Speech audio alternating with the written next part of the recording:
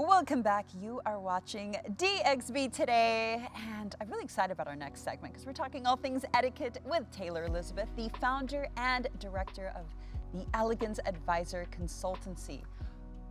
I'm so excited you're here. Thank you so much for having me. I feel like I'm always a little clueless when it comes to etiquette, especially when you've got so many countries and cultures involved. I mean, let's start off with the biggest question today, which is what is cross-cultural etiquette? Okay.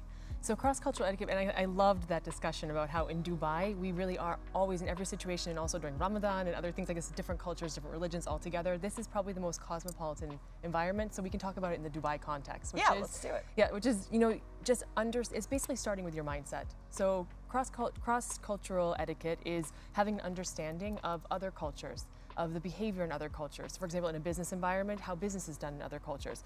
But it starts way before knowing the skills, which are like how to do it, or what you should do or what you shouldn't do. It starts with our mindset. And I think in Dubai every day, we have a wonderful opportunity because we're engaging with so many people from so many different countries to really test and progress and develop that mindset of being open, being curious, wondering about, we always have those moments where we feel a little uncomfortable in situations where maybe we're new or we don't know anyone or we don't know this culture or we have maybe preconceived notions about it. With that moment of being uncomfortable, lean into that moment and say, okay, I'm going to learn here. That's basically what it is. So it starts with our mindset and then it goes into the skills of understanding, which is doing research, understanding how cultures do things different. Actually ask people. I mean, it's good to know the rules of etiquette. It's important to know the rules of etiquette, but it's also really important to respectfully and tactfully ask questions about things. Be curious. Always be curious.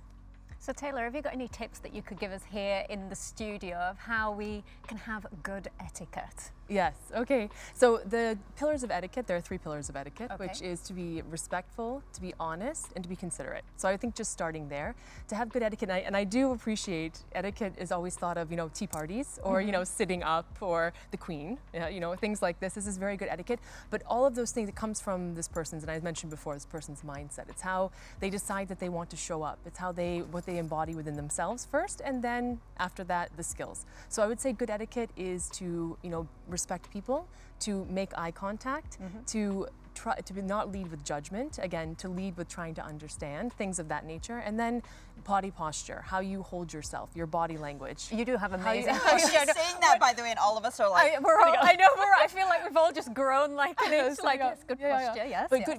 Good posture, like for example, you mentioned the energy that somebody has when you come in.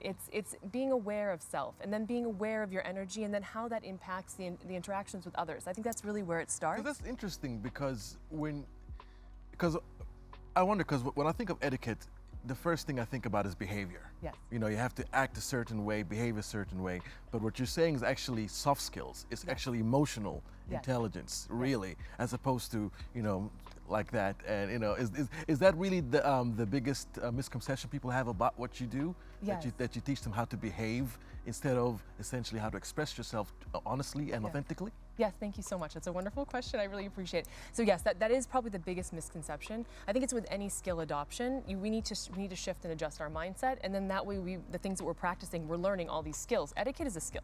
So it's a skill to feel more empowered and more comfortable in situations.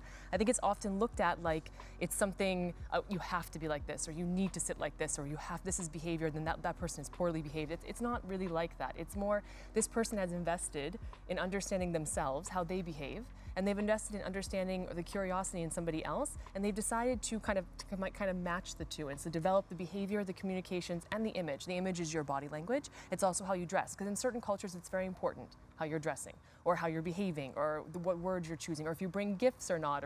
Those are the details. Those are the skills, and that's something you do through research and understanding. But you really adjusting your mindset and understanding how you communicate, how you behave, how you communicate yourself physically, but also through words, nonverbal cues.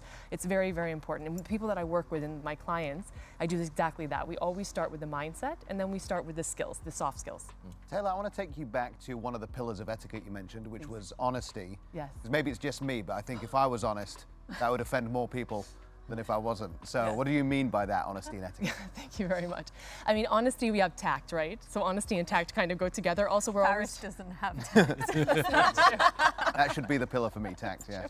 Tact is a great skill actually to learn. I would encourage everybody, no matter where they think on that they are on that scale, to learn tact or to invest in learning tact. But being honesty with self first, right? So honesty of like where you are when you're interacting with other people, and honestly where our judgment may be lying, or where our perspective is lying, where our biases are, because we all have them, right? When we're going into, especially foreign countries, but even here, everyday interactions here, not just that. So you are being honest with self, but also honest with other people. You're holding yourself to that standard. That's one of the parts of it. Just one last question. When you're talking to clients, do you get people who you're telling them, oh, these cultures, they don't like these certain things? Do you get people like arguing that? So the way that I approach that, and thank you for the question too, the way I approach it is, generally speaking, this is what is, because there are books. There are books, you have cultural experts, for example, you have attachés and different embassies. There are people that you can refer to for these kind of things. There are stereotypes, as an American, there are stereotypes that are accurate towards the culture, if you will, but then again, that's not everyone. We can't throw that into a situation everywhere, and things evolve, etiquette evolves. So our behavior evolves, society evolves, everything evolves. So what I do is I say, generally speaking, these are the guidelines. However, please take into consideration, so use your intellect, use your intelligence and assess. But my biggest suggestion is to observe. So observe first. We have 2 ears and 1 mouth, so really listen a lot more, use our eyes a lot more, and just observe. And if you don't feel comfortable in a situation, just take a little bit of a step back, see what's going on, and just mimic what's going on around you, or just live to that standard that you have. Because I think we all know what elegant behavior is in a certain way. We all know what it is. We may not use the right fork in the right way, but we know how to behave. I just feel like sometimes you're in a situation and someone says something, you're like, oh, I didn't do that properly, or I didn't say that right. I said something that wasn't appropriate, or I dressed, in a way that wasn't appropriate. How do you backtrack at that point? Yeah. It's always that moment where you're like, oh my goodness, I wish I could take this back. It's like, redo. Let's redo this. No. But in that situation, it's a learning experience, right? So every single situation, every interaction we have, we always have opportunity to learn something about ourselves, about the situation, or about another human being. It's a great thing. If we think about it that way, you're gonna think, okay, next time I'm not gonna do this. But now that I'm here, how am I gonna recover? So it's not so much in what we're saying or how we're behaving or how we behaved, but it's how we kind of transition into that next part. So try to do it as smoothly as possible. So you feel awkward, but just think to yourself, I'm gonna recover from this, because you can recover it. And things are not permanent, so you can do it. You just have to have the confidence to do it. Again, this all goes back to mindset in those situations. Thank you so much, Taylor. Taylor Elizabeth, we're all gonna be sitting a lot straighter for the rest of the episode today, I'm sure. And thank you so much for joining us. Thank you so much for having me. I really appreciate it. Today's spotlight, by the way, is on a non-profit organization with a mission to provide medical assistance to children in the Middle East. Partnered with Al Jalila Foundation, these volunteers are here to improve and heal lives. This is a Little Wings Foundation. Take a look.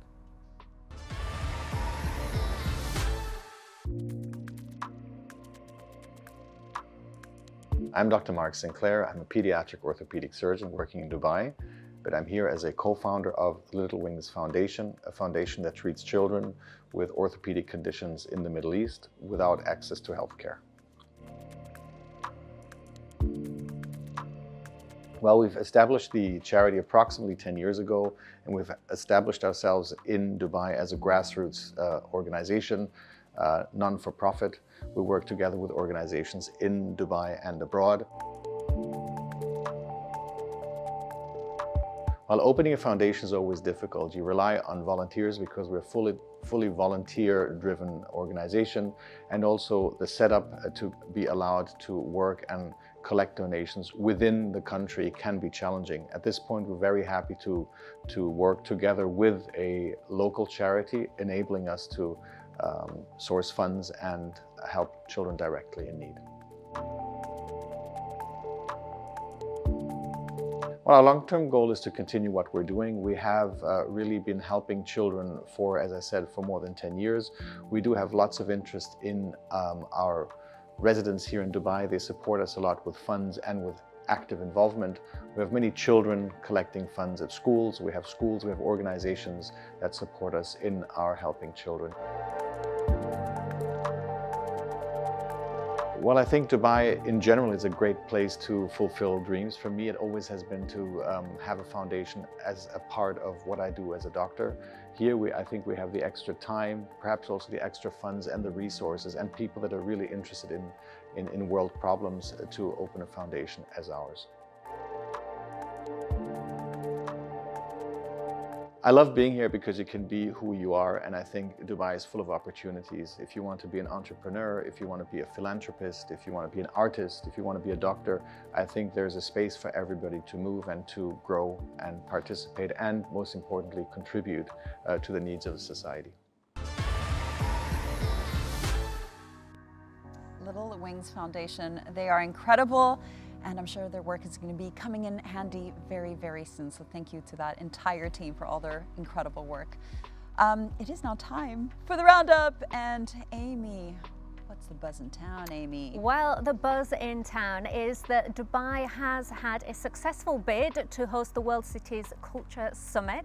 So guys, how do we feel about that? And maybe Saeed, you can help us out here, because Why are you looking at us? Look at Saeed. Saeed, what does that mean for the cultural landscape for Dubai? Well, it just means for me straight away it's a lot more work. That's the first thing I'm thinking about. But Dubai has a history, of bringing culture summits and culture events together. So I suspect what's going to happen in this event, we're going to be seeing a lot of leading industry thought leaders from different cultures, from arts, film, television, and basically even just about talking about the city itself. And this is also, again, this is part of a bigger thing happening here with COP28. You're seeing a lot of leading industry leaders coming here. I think this is what's unique about the UAE in general, is like you see some other countries, without naming any names, they seem to fight the different elements coming into their culture. They don't like it. But here, Global Village, all these different cultural events, book fairs, we love it, we thrive on it, we love having all these different cultures here. So I'm sure this is just another feather in our cap in that regard. And nothing clashes. Exactly. Everything is done to help the other. Because you can come here in just a week. You can go to a Global Village. You can go to the conference. You can go to COP28. The public area. So when you come here, you can actually be. You can have a really enriching week of just events. So you know that every single one of us here sitting on the couch is going to be hosting a tourist in the next few months, right? Everyone's going to come take advantage of our house. What kind of experience would you recommend to them, other than the obvious, the Burj Khalifa, all the world-breaking accomplishments, something that would be a cross-cultural experience? Well, look, I always take people to Global Village first, because that is something that's really unique. Like if you're coming from, like my friends, my family from Australia, Global Village, it blows your mind. Yeah. It's basically like Disneyland meets a shopping festival. It's like it's like the Avengers of so many different things coming together. So for me, that is actually always the first stop. And then I always like to take people on my own little food tour. Like go to the Ethiopian restaurants in Karama. The place, or go to Malah, a really old school shawarma restaurant. I could really go for some shawarma right now. So I kind of feel like just taking people like on this kind of little, in this kind of little pockets. They always walk away, with more memories. And they'll have a different Dubai experience to all their friends who have been to Dubai, pretty much. I mean, I would just say my favorite thing to do my personal favorite to do is go to Global Village on a Tuesday or Wednesday at 11 o'clock at night, because you have the whole theme park to yourself. There's something amazing of going on a Ferris wheel by yourself at midnight on a Tuesday. Oh, that's so wonderful. Saeed, you're a very wise man, and we can't wait to talk to you some more. We can't wait to get some more of our guests on. But what's coming up on the show? After the break, we take a look at restaurant recommendations from our favourite food tour guide, Ava, for the best fall-off-the-bone meat in town. Plus a special performance by hit band Hot Rodney, so don't you go anywhere.